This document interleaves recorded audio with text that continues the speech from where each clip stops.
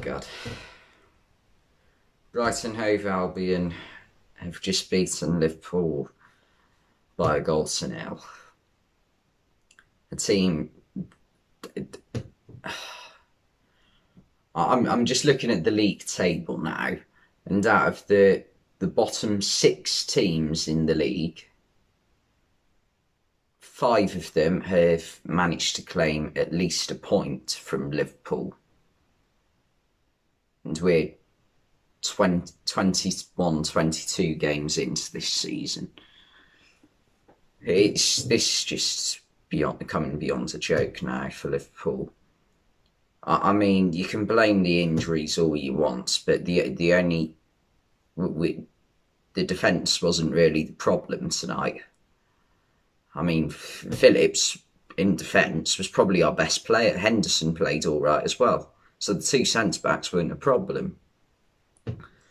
He's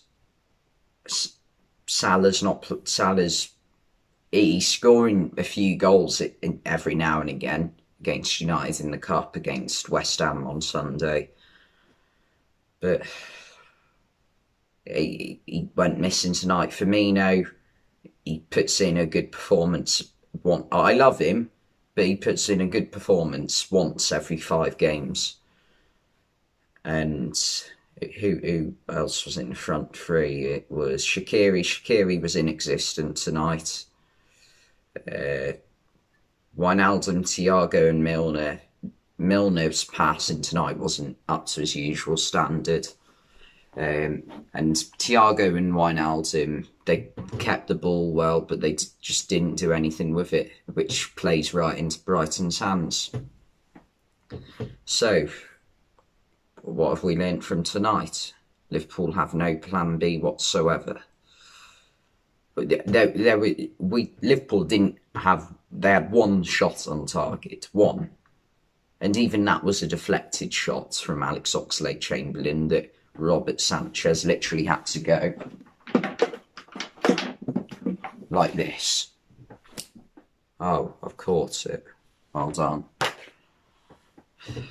Just crap from Liverpool. Even the subs that came on, Origi and Oxlade-Chamberlain, failed to really make an impact. Teams have now worked out how to win or get a draw against Liverpool. You just put 10 men behind the ball and go forward on the counter attack when Liverpool start to become desperate. And I mean, transfer window's over now, isn't it? They reckon Jota and Mane could be back for the Man City game. But as we all know, Man City have pretty much the best defence in the league this season. So I'm not sure exactly how we are going to deal with that one. But on another note, Brighton, what a performance that was by them. I mean,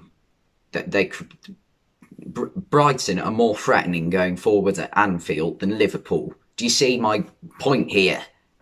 Liverpool, the champions of England, the previous champions of Europe 18 months ago, are less threatening at home than Brighton and Hove Albion are. It's beyond a joke.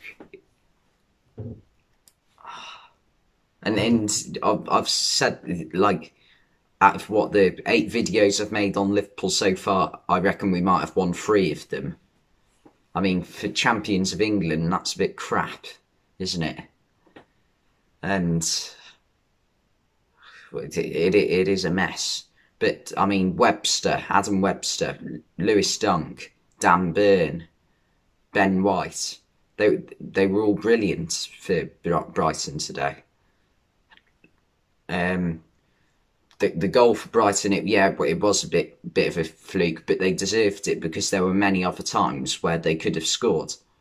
Like Dan Burn, Brighton's left back, a left back who's 6'7", is more threatening than Mohamed Salah, who's supposed to be one of the best wingers in the league. Never forget the league, the world. He's supposed to be. It's ridiculous.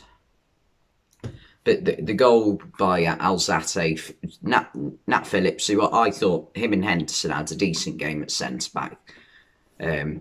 They played some good balls forward, and those were the only times where Liverpool looked threatening. Salah had a chance early on. It was a brilliant ball by Henderson. He should definitely have done better with it. And the goal came from Dan Burn heading it across the box. Phillips flicking a foot at it. He was outstretched, and he did well to get a touch on it, because once you get a touch on it, you'd think that that's going to put this. If the striker's within a yard, you'd think that that's going to put them off. But Alzate, I think that's his surname, Stephen Alzate, sort of miskicked it, and it came off Trossard back onto Alzate as his foot's gone forward to kick the ball, and it's bounced off and gone past Kelleher in the net. And but Brighton had many chances where they could have scored. Dan Burn was just a threat going forward. Kelleher made a couple of decent saves, to be fair to him. The one positive that has come out in the past few months is that Liverpool do look like they've got a solid backup goalkeeper in Kelleher. I like him. I think he's better than Adrian, and he is good enough to be Liverpool's backup goalkeeper for the next 5, 6, 7 years, hopefully. And yeah,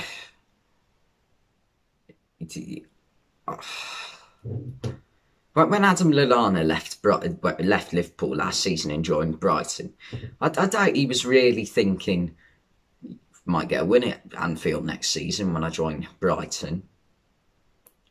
Brighton's previous record at Anfield is a 4-0 loss in May 2018, a 1-0 loss in August 2018, and a 2-1 loss in November 2019.